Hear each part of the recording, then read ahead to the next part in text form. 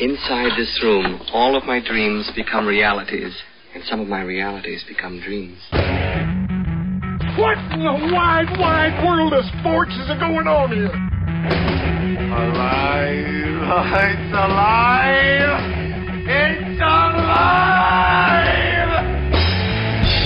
You are listening to The Wilder Ride, getting wilder by the minute. Here are your hosts, Alan Sanders and Walt Murray.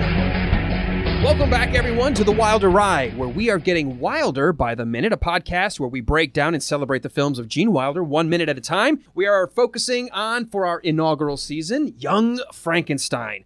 I'm one of your hosts. I'm Alan Sanders. And I'm your other host, Walt Murray. And joining us one more time, because he apparently is a glutton for punishment, we've got Jonathan Howell joining us from Minute Impossible. Jonathan, thanks for coming back and capping out the week with us. Hey, TGIF, everybody. Yeah, we should be... Where's our drinks? Yeah, that's a good question. I guess our host forgot to bring them. Dang it, where's it? We need an Inga. We need an Inga. Oh. No, we need an Igor. We need an Igor. Igor?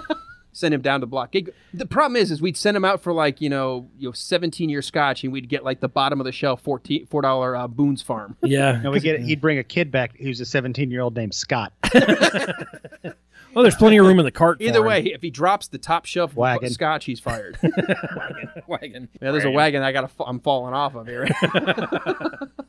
Well, it is Friday. It is Friday, so I got the whole weekend to recover. You know what? As long as the word functional is in my title, I'm okay. Hey, you're doing good. Well, let's go ahead and introduce this minute here. And this particular minute starts off, minute 20, by the way, starts us off the remainder of the way with the dun, dun, dun music we got in the very opening title credits. We will hear that anytime there's something really super dramatic. And we finish with the push in onto the castle. And we will wrap up being introduced to yet another character. Apparently, we can assume a caretaker of some kind to the house and estate of Frankenstein, Frau Blucher. Love Cloris Leachman. Well, before we jump to Cloris Leachman, we could jump all over. Why not? You know what? It's Friday. You know what? It's a free Let's jump Friday. all over Cloris Leachman, please.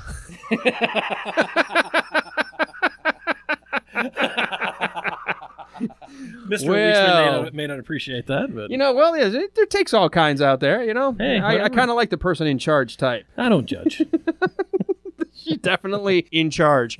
Let's continue. This first shot here, when we first walk into minute 20, after we get past the castle, we do a dissolve coming into the courtyard or the entryway, I guess. I don't know. Do you think this is the front door or the back door? Do you think we're bringing you in through like the main entrance if you're having a ball at the castle of the Frankensteins? I think this is the main entrance, because when they go in, we'll see that they're in a huge reception area, huge atrium, I guess, of some kind. So it feels like the main entrance to me. We don't get it, Jonathan, we don't really get a sense, though, of what happens off or how large this area is, because we come in through an archway of some kind, obviously leading up from, the driveway of the Frankensteins leads into this archway, into this cobblestone or brick-stoned, I don't know if we call it like front drive or front gathering area. But this is the exact same tracking shot that's in the opening title credits, save for the fact that now we've got the horse-drawn hay wagon in the scene. Yeah, and it's probably, behind us, I can assume that we're in an enclosed area.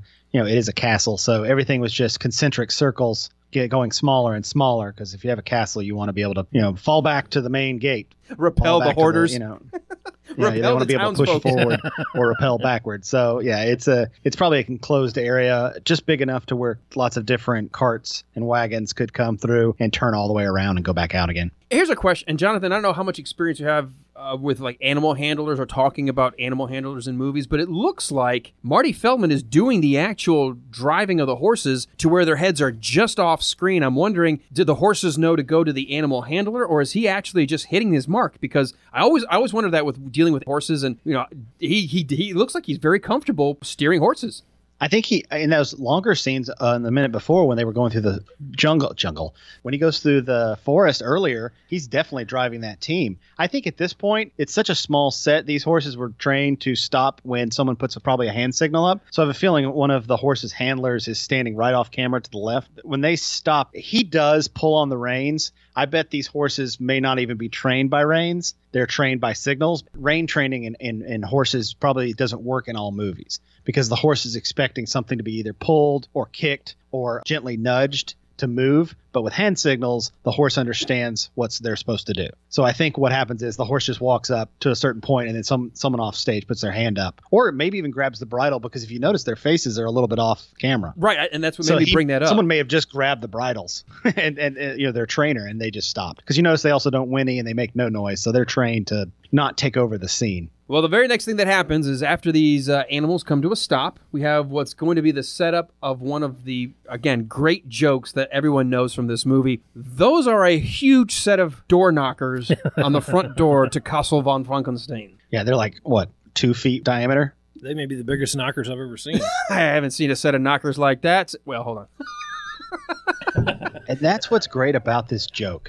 The easy joke is the size of them. And instead, he says, what knockers? Yeah. And it's one of those jokes. I would have gone for the easy joke of what big knockers. And instead, he just says, what knockers? Like, what a thing to see. and it makes it 100 times better as a joke. And this is another example of what Walt brought up, and I think, Jonathan, you've been commenting on this week. You hear the stereotypical horror movie sounds of the reverberating, menacing echo of these knockers going through the castle. It's a creepy, the sound design, it's meant to be something you'd hear in a horror movie. This isn't where we hear, like the easy gag would be you have these big giant iron knockers, and as it hits, you hear like a squeak of a frog from like a kid's toy, like ee, ee, ee.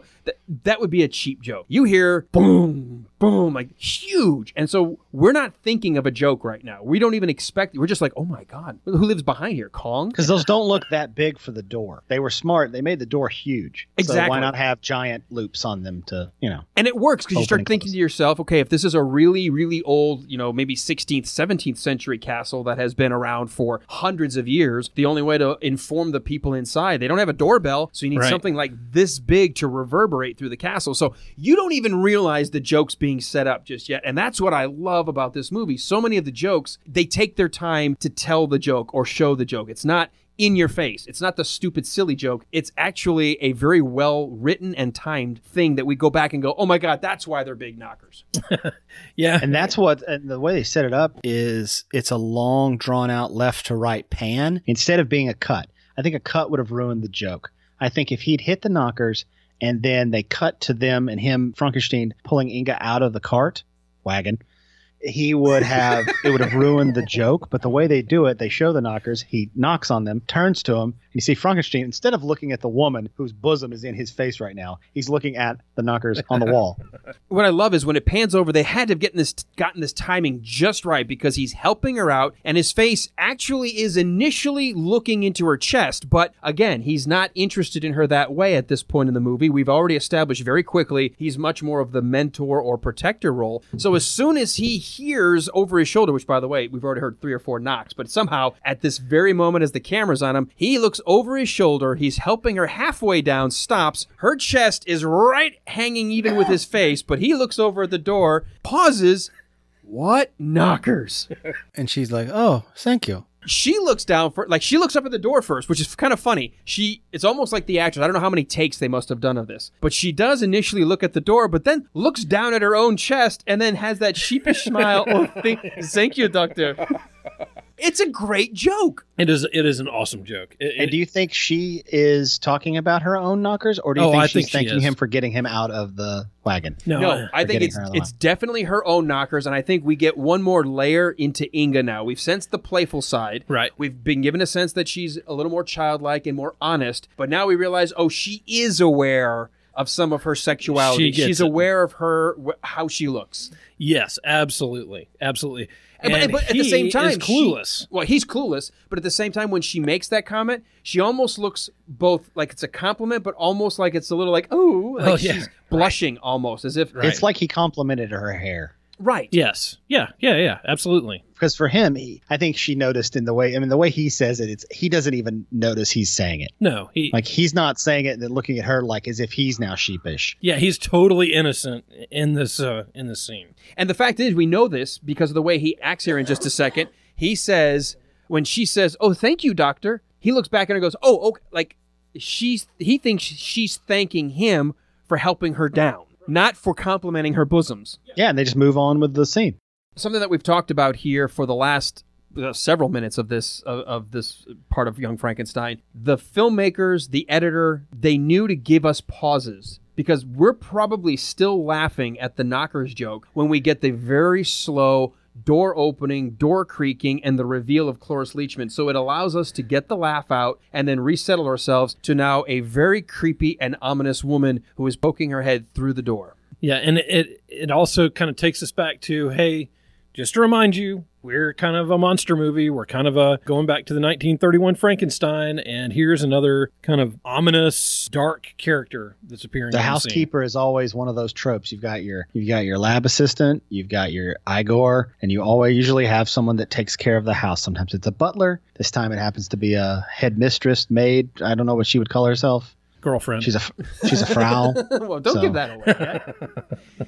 One of the things and I love this, the lighting of this shot, is she comes out of darkness, and as she comes into the scene, she gets lit by the scene, and never once does she have anything nice or warm. There is no genuine care of who's at her door. It's almost like this is the best she's going to do with the fact that someone's interrupted her evening. And she knows that they're coming, so this is her being nice. This is the best you're going to get. Yeah, this is her being welcoming.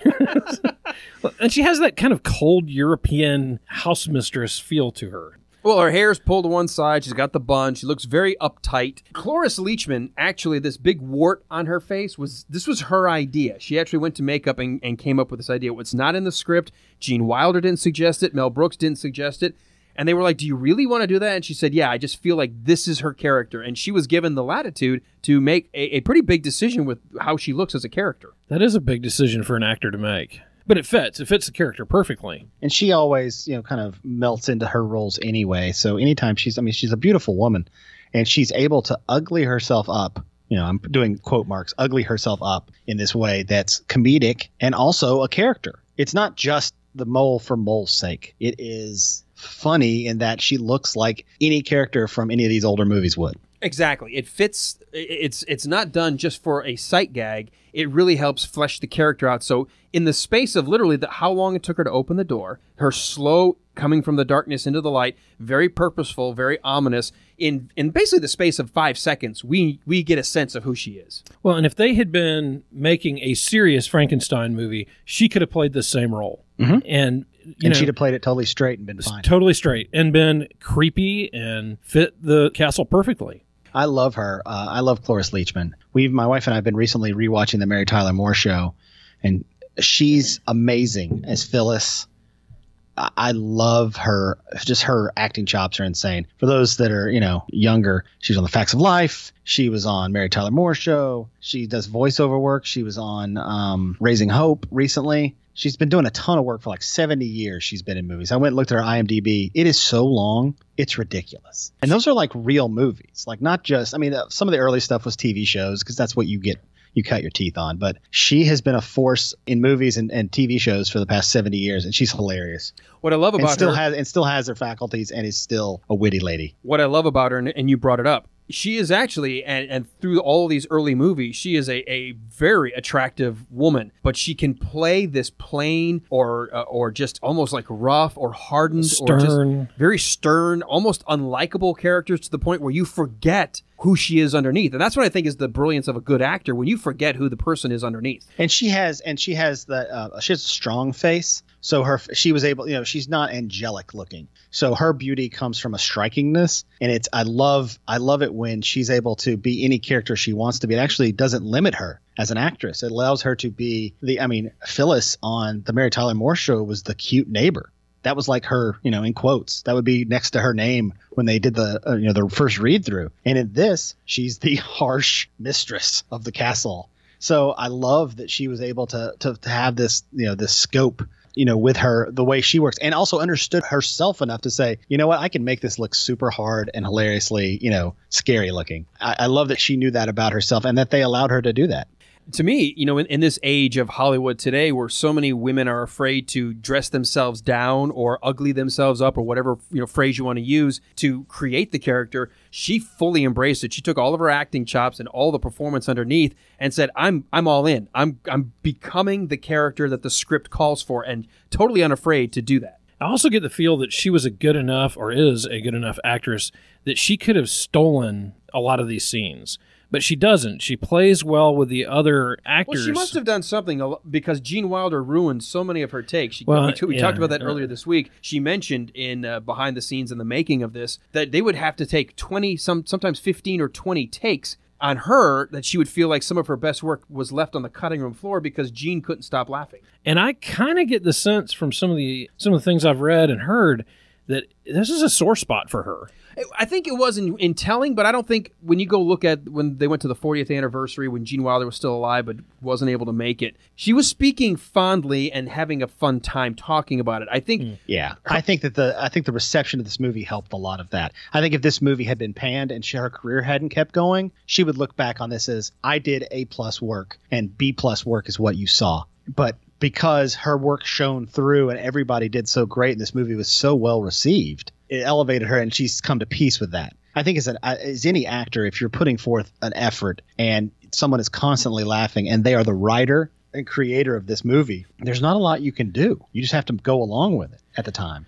Well, it's funny because you hear the same type of aggravation and frustration from the guy who played Kramer on Seinfeld. You get the same thing from Michael Richards when he's talking about Seinfeld, and you see it in some of the outtakes and bloopers and things like that. He gets really mad at some of the other actors when they break and start laughing in takes. And there are a couple times he really let Jerry have it, or some of the other actors, because they kept laughing during the takes. And you kind of get that same feel a little bit from her, that it was really annoying and it really kind of it may have been more stepped irksome on them back then, but I really do believe it because, and I think Jonathan said it best, with how well received this movie has been. You look back fondly, you realize we were making a hysterical movie. And yes, I take myself seriously and I took my craft seriously. I can't really be mad that Gene Wilder kept cracking up. It meant I was doing my job. Yeah, and it shows the diversity of talent that was on stage. That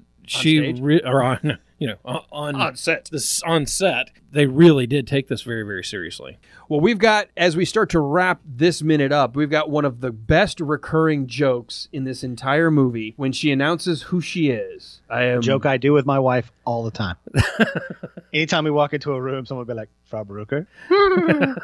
I am Frau Blucher. And if you watch, and I love this shows me the craft of a film actor. Rather than doing anything big, over the top, hammy, we're not talking a Jim Carrey here. Her face doesn't move, but her eyes, the minute she senses the horses rearing and start to whinny, her eyes cut sideways out of the corner of her, and I'm like, those horses are afraid of her. Yeah, it is a pained look. There's on something her face. more here with this horse and the mistress of the household. There's something that made those horses fear her name. Yeah, for a modern take, I think of her as the Christine Baranski. I think Christine Baranski did her eye acting now. Like when Christine Baranski does comedy, when she was in, for instance, Bowfinger and movies like that, she's doing these eyes and she'll do these great takes where it's just a look. And that look is what drives the comedy. And I think if you look at her, Cloris Leachman, who of course did very well with Mel Brooks and Mel Brooks movies, Gene Wilder and Marty Feldman, all of them know how to use the pause and the look of the eye to convey either the joke or the emotion of the scene. Because sometimes Gene Wilder can do it both from an emotional perspective, not just from a comedic perspective. And it's the eye acting. I read a good book a while ago as a film actor that was written that said, what you have to learn in film versus stage is on stage you have to be loud because everyone has to hear you. But in film, you have to think loud.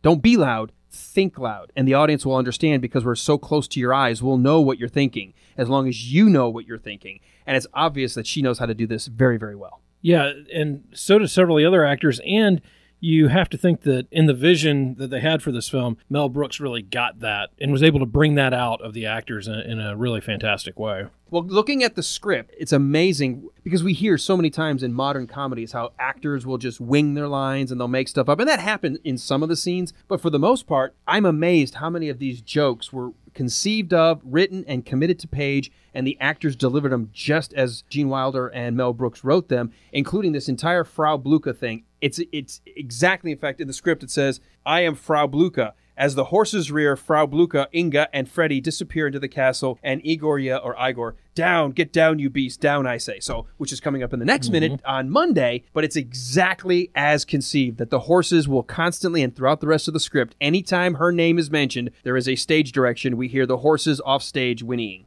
I love that. I love that payoff later on. When in a few minutes they're going to be inside the building, and she's going to do it again. You hear them in the distance, and her face again. It's just like, are you kidding me? Like, how dare you? Yeah, I love that payoff. And this joke just starts here. This is the setup of this joke. And is this a good place to say this? Her name supposedly means glue factory. That's actually not correct. I know. I looked it up. It is not correct. Apparently, though, Cloris Leachman asked Mel Brooks, I don't get the joke. Why are the horses whinnying when they hear my name? And because, these two young guys just yucking it up in Gene Wilder's apartment saying, wouldn't this be really funny if? So they had to give her something. Mel Brooks just lied on the set and made it up. He goes, well, it's because it's German for glue, and horses know they get turned into glue, and so every time they say your name, totally not true.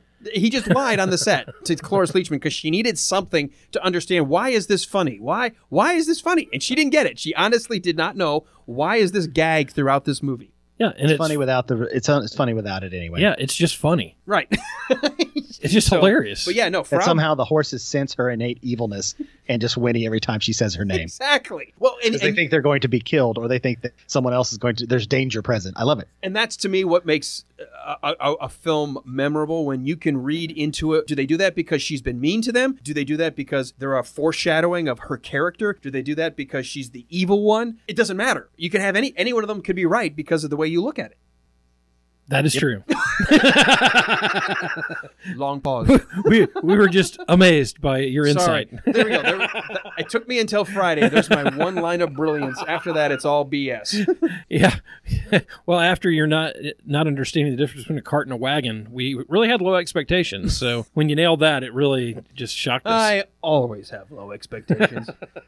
All right. Well, as we start to wrap up and wind down the week, which has been a really fast week for us here, we've gone all the way from the Transylvania station to the front door of the Manor von Frankenstein. Jonathan, is there anything that you have that we didn't cover that you want to talk about? Any behind-the-scenes stuff in your notes that we forgot to cover? No, we talked about everything. What knockers? What knockers? Thank you, Doctor. Oh, those are real cobblestones they're running on. I think that's cool. I love set design that's like that. They did a very good job. And as we get into the interior, Jonathan, you mentioned it earlier this week, and a couple of the episodes, I think, where you said it's cool to see the production design that went into this movie. And Mel Brooks, this goes back to the original story, why he wanted more money to make the movie, because he really wanted to capture that look and feel, and he didn't want to do it with painted sets and backdrops. He really wanted to build a castle-looking set design. Yeah, it's great. I love it. Great authenticity. Walt, anything you got that we forgot? No, I think we've covered it, and I'm excited about next week, and I really appreciate Jonathan being here with us. Yeah, so let's thank our guest who's been with us all week long, Jonathan Howell with Minute Impossible.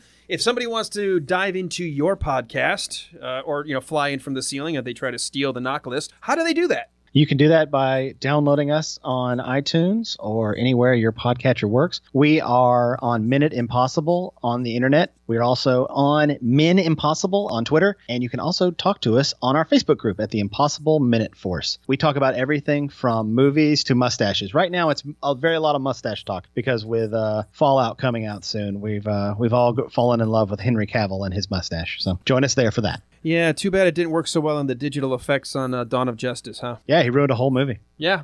Well, yeah, he picked the right movie to actually keep the mustache That's in. the reason why that movie's bad. His mustache. Nothing else about that movie's terrible. No, nothing at all.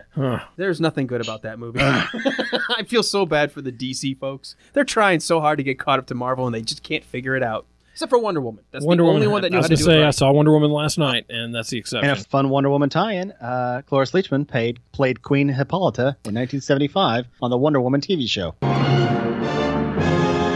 That's why we brought Jonathan Howell onto the Wilder Ride. Well, for our listeners, for the folks who said, you know what, I might stick around, come back another week of this nonsense. How do people find us? Well, for more of this kind of nonsense, you can go to facebook.com/thewilderride and spend some time with us there. Take some time to comment. If you have any insight that we didn't cover this week, please feel free to let us know that. And you can also find us on iTunes, which we really encourage you to go out, give us a 5-star rating if you enjoy what you're hearing. Make a quick comment so your vote gets tallied. we really, really appreciate all the folks that have gone out there and told us what they thought. Absolutely. And our website, which has the links to everything, it's easy to remember, thewilderride.com. Go there, check it out, see who some of our guests have been and who might be coming up, learn a little bit more about us, and again, links to social media. Very cool place to be able to get you to where you want to go, depending on whether you like Twitter, Facebook, whatever. We appreciate you guys being out there. Jonathan, once again, thank you so much for taking time out of your busy podcast to join us over here in our black and white old school world of Young Frankenstein. No problem. Thanks, guys. Hey, thanks, Jonathan. All right, until Monday, where we're going to find out what happens inside of this Castle von Frankenstein, we'll say, Frau Blucher. What knockers? Thank you, Doctor. You're welcome.